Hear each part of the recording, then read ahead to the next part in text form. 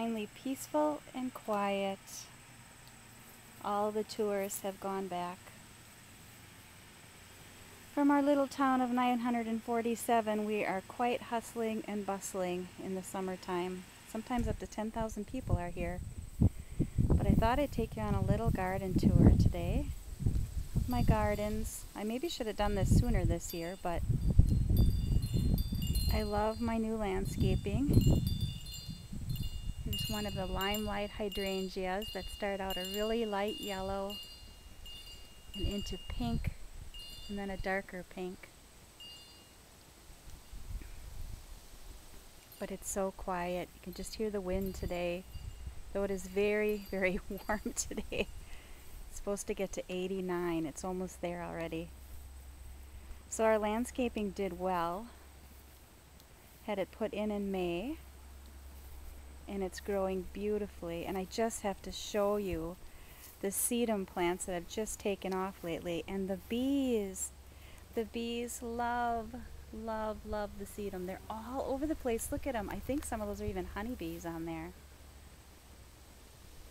And my rock wall, which that's the window to the lower level of our home, is where I have my Joyful Paws studio. And I can't wait to hold some more soul collage workshops there in the near future. Again, though, it's just, I am just relishing in the quiet. The kids are back in school today. The tourists have all gone home. I think all the locals breathe a sigh of relief and welcome our small town back just for us. Here's my writing cottage.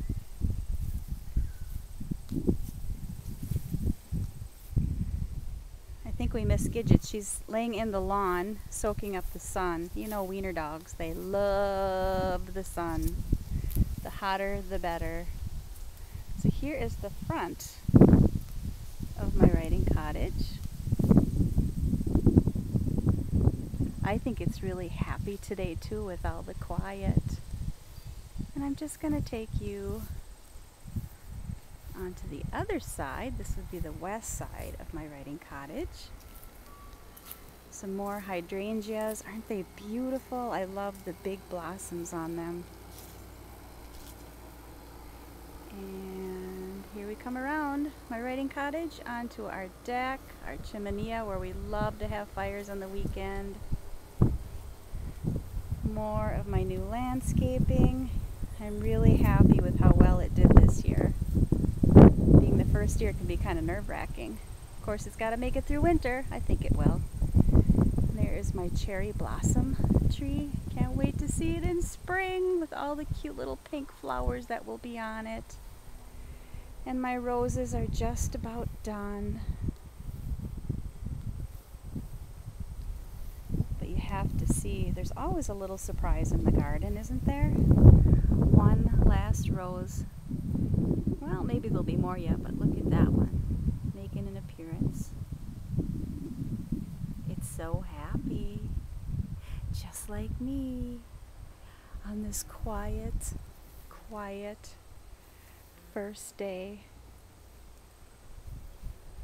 of, well, not first day of September, first day of the kids back in school and everybody on their way. That's it.